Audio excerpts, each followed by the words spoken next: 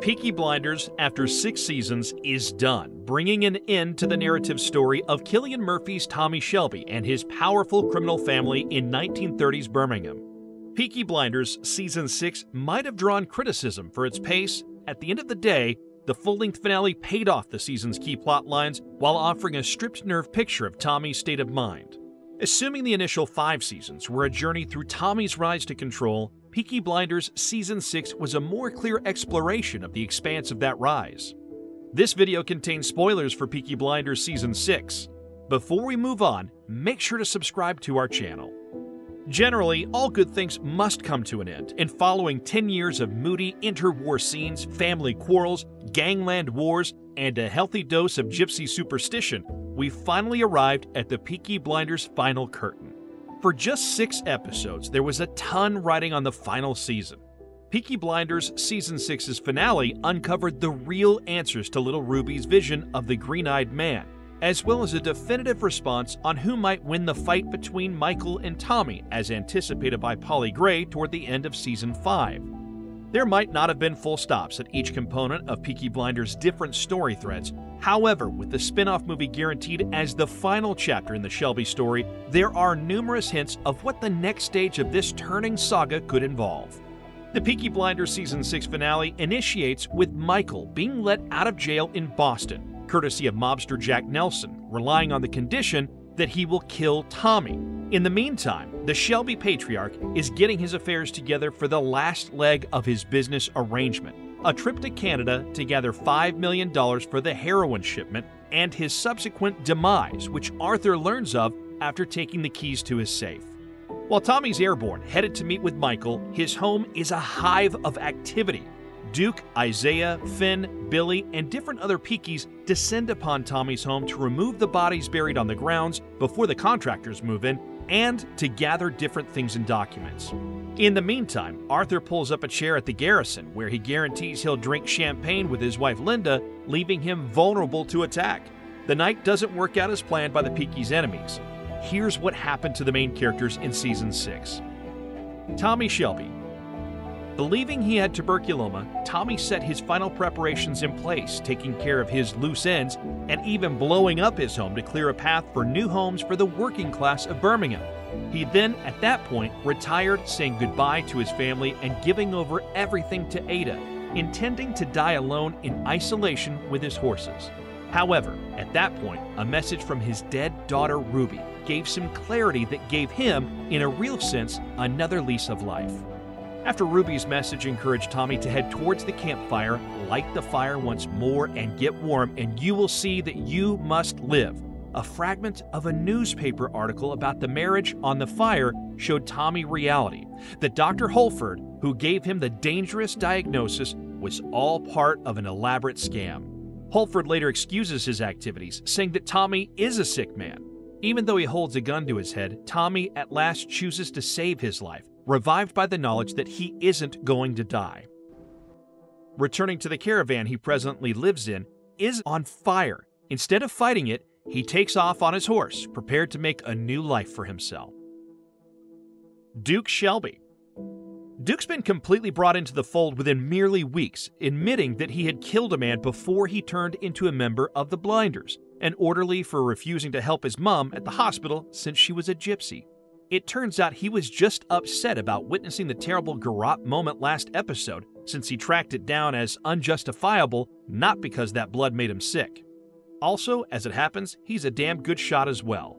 With betrayer Billy Grade meeting his maker at his hand with the assistance of Isaiah and Finn being pushed out of the family for good because of carrying a traitor into the ranks, it turns out there was a reason Finn was barely seen at all this season. He wasn't trusted. Under order from Tommy, Isaiah and Duke got to work clearing out Tommy's home, with Finn and Billy turning up later to party in celebration.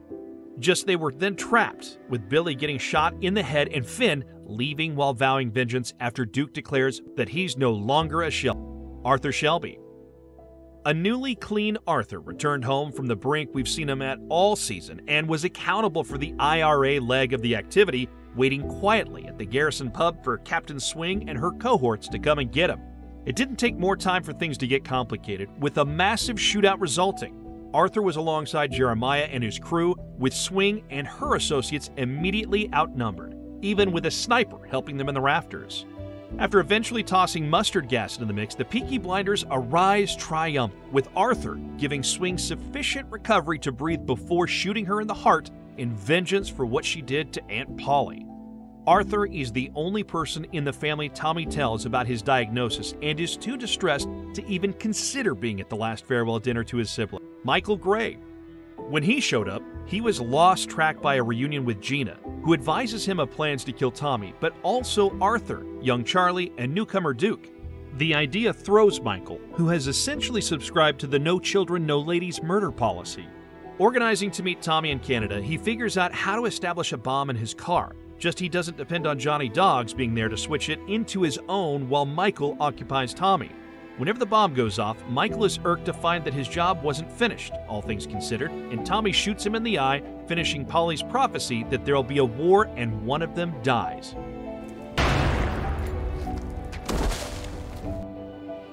Shelby. Lizzie officially arrived at the end of her tether after finding Tommy had slept with Diana Mitford and chose to leave him. Still upset over the demise of her girl Ruby, she's astonished when Tommy's son Charlie requests to join her instead of staying with him. "You may not be my mom, yet you're more my mom than he's my father," the 12-year-old says, and Tommy yields, accepting he's dying anyway and his child will be taken care of. What will the ending of the Peaky Blinders mean for the film? Well, the big takeaway is that Tommy Shelby isn't dead, and that implies that a Peaky Blinders film would more likely feature him.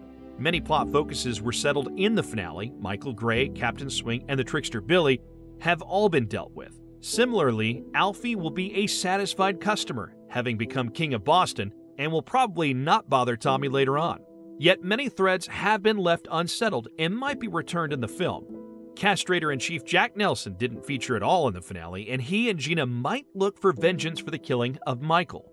Most likely, the IRA will likewise have a few complaints around 3 of their crew being executed by the Blinders.